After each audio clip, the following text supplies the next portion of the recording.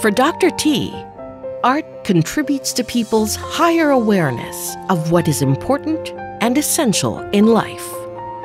To him, art serves to inspire and enlighten people, enabling them to contribute to nation building. He saw art as a beautiful expression of people's creativity, spirit, and culture. He valued art that showcased local traditions, art depicting people in crowded places.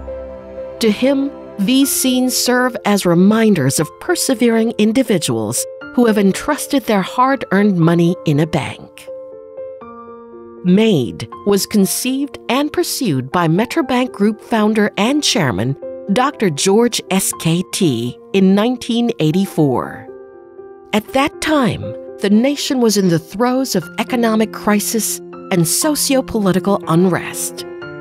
The Filipino people were in search for meaning and hope beyond the uncertainties of the time. While many took their struggles to the streets, Dr. T discovered much promise and potential in Philippine visual arts as an alternate platform for people to be heard. Metrobank has always taken pride that art has a special place in its culture.